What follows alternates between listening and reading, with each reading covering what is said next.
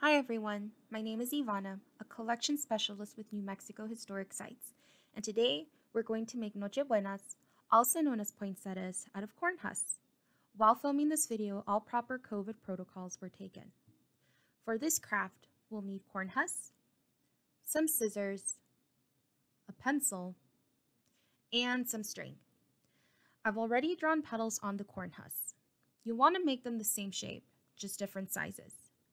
If you notice your husks are brittle or cracking, just let them soak in water for a bit. Are y'all familiar with the story of Noche Buenas? It's a sweet tale that connects the flower to Christmas. The story goes that a young girl who was on her way to Christmas Eve service did not have a gift to present at the altar. Now, once you're done cutting the petals, put them aside. We'll use those in a bit. During her walk to the service, the little girl began gathering various weeds she found alongside the road and formed them into a small bouquet. Although small and not grand, at least she wouldn't arrive to the service empty-handed. So we're cutting 4 vertical strips of corn husks. We're going to tie each of the strips and form a knot along the center. Once you've completed that, go ahead and gather all 4, and we're going to tie them together at the base of the knots. We're going to use our string and make sure it's tight. Next, we're going to form our flower, so grab your petals and begin arranging them around the knotted pieces. Where were we in the story? Oh yeah, even though the little girl was embarrassed with her gift, she knew she would be able to arrive at the service with something.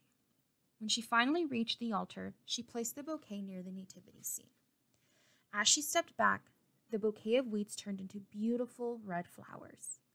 In awe of what happened, those around her started calling it a miracle. Since it happened on Christmas Eve, La Noche Buena, those flowers became known as Noche Buenas and have been a staple during this time of year in New Mexico, Texas, and Latin America. Alrighty, so back to the craft. Once you've arranged your petals how you like them, grab your string and tie everything together. Do not hesitate in asking for help if you need that extra hand.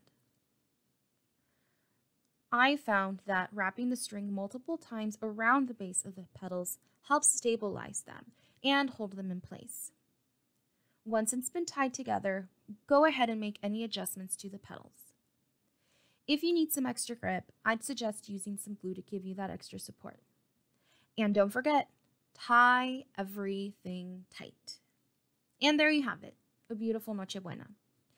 If you want to make a red one, the steps are the same. The only step you have to add is to soak the corn husks overnight in water that's been dyed with red food coloring.